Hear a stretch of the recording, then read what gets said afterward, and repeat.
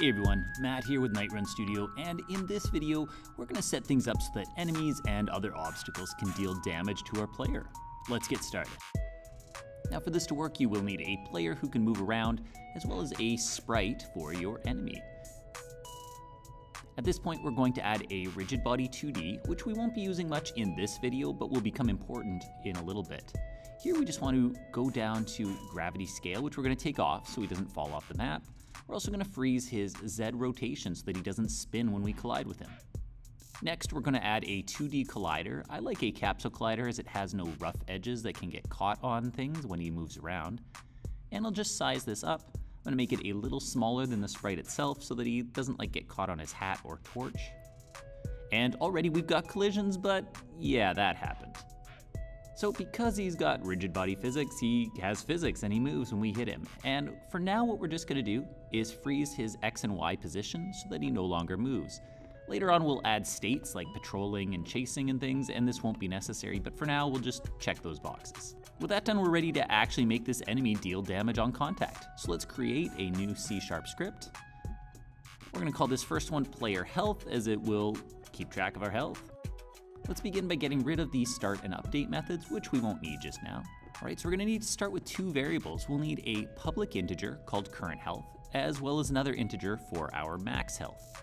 Next, we'll create a public method. This one's public because it's going to be talked to by our enemy's combat script, and we'll call this one change health. Now here in our brackets, we're actually going to add a parameter that will be passed in. This is going to be an integer called amount, so that whether we're taking damage or being healed, we can pass in a number and affect our health by that amount. So whenever this method gets called, we want to take our current health and we want to add the amount that's been passed in. So if it's damage, it'll be a negative amount, and if it's healing, it'll be positive. The other thing that we want to do while we're here is clamp our health within a set range. So for example, if our current health becomes less than or equal to 0, we want the player to die. For now, we'll do that by going GameObject.setActive false, and this will just turn off the player's game object. Later on, we'll add some logic for if we overheal, but we can wait and do that when we're introducing healing. Back in Unity, we'll click on our player. I'm just going to add a component. We'll add player health. And for now, let's make our current and max health equal to 3. Now it's time to make this enemy deal some damage. So let's create another C# script. I'm going to call this one enemy_combat. We'll use the enemy underscore on a number of scripts to help with organization. Let's just start by getting rid of start and update, as that'll just keep things clean and readable. And ultimately, we're going to add a number of states to our enemy so that he deals damage in different ways, but for now, let's begin with just touch damage. To do this, we're going to create an onCollision enter2D method. But all this does is make a private method that will fire anytime the enemy collides with another 2D collider.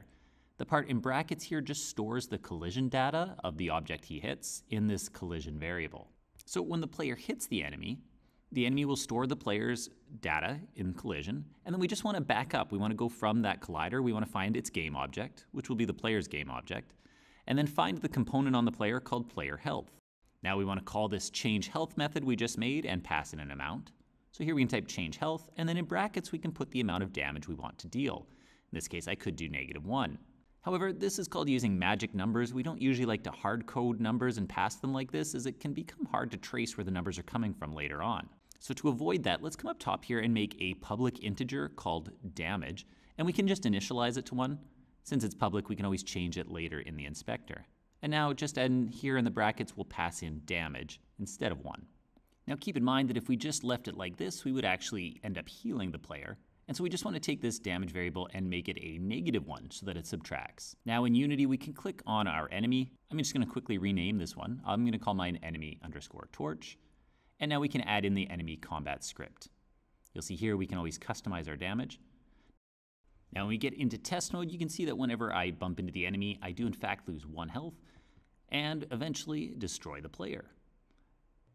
If I want to, I can also set my enemy's damage to a higher number, like say 3. Now he will insta-kill the player. I know it's not much just yet, but we've got the makings of a health and damage system now. We'll elaborate on this in the next video. Hope to see you there. Until then, this is Matt with Nightrun Studio. Cheers.